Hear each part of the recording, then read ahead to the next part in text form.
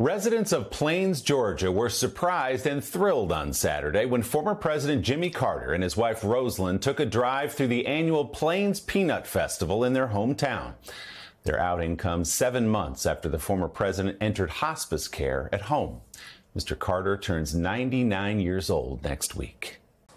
Hey, thanks for watching. Don't miss the Today Show every weekday at 11 a.m. Eastern, 8 Pacific on our streaming channel, Today All Day.